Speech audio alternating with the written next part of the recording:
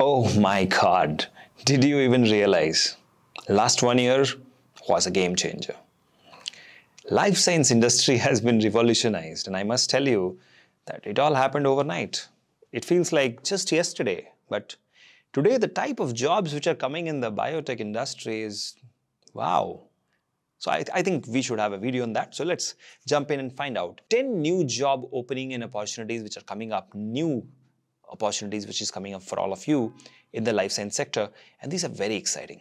So what were the things which happened in the last 1 year? We will first talk about that. So you had AI ML coming in, you had bioinformatics growing, you had agri-tech coming in, health tech coming in, biomedical engineering boomed. Then we also saw various data-driven insights coming in, cost machine learning. Apart from that, stem cells, yes, we saw CRISPR, we saw. So lot of new things that is happening. Of course, biotech companies are now realizing that they need graphic designers and stuff, and so all of that I'm going to talk about in today's video.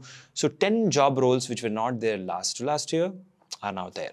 So the first one, it's something similar, but yeah, the work has changed, the work profile has changed. So still they are called as Bioinformatics Specialist, but now they're doing new things like genomic data analysis. They're developing algorithm for machine learning. They're working on pharmacogenomics, applying genetic information to optimize drug selection and dosages for enhanced patient outcomes. So this is the kind of job which we are seeing, which was not there like 1 year ago.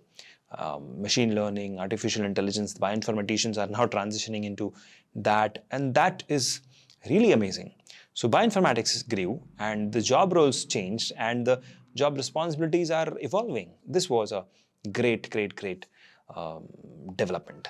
The second thing which I saw gene therapy technician jobs. So CRISPR-based editing and viral vector development are two things which has happened in the last 1 year. We are looking at performing precise genetic gene modifications using cutting-edge CRISPR-Cas9 technology to correct genetic anomalies. So we saw gene therapy technician doing that. Then we also saw crafting of targeted viral vectors for delivering therapeutic genes into a patient cell, promising breakthrough treatment. So these are the two new things which happened in the genomics genetics space.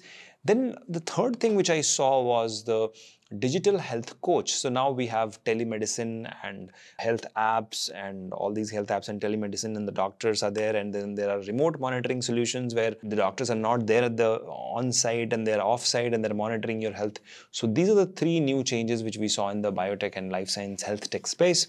Then we also saw the rise of synthetic biology, right? So synthetic biologists were seen. Now we are seeing job openings where you have to engineer microorganisms, manipulating genetic codes to create bespoke microorganisms with tailored metabolic pathways for numerous industrial applications. So that is one type of change which we saw. Then we saw bioproduction optimization by synthetic biologists. So leveraging the synthetic biology to boost production yields of valuable bioproducts and biofuels in a sustainable and eco-friendly manner. Then we saw biosecurity measures being taken by synthetic biologists, wherein designing robust biocontainment strategies to mitigate potential risk associated with genetically modified organisms. So this is where we saw the rise of synthetic biology.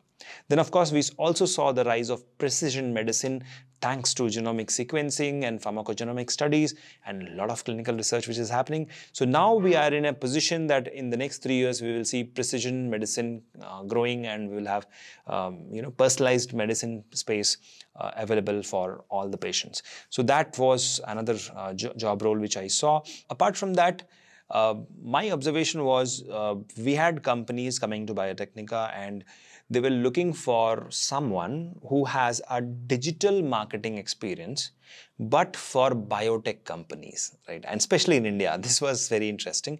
So digital marketing experience for biotech companies, that was one type of job which we saw.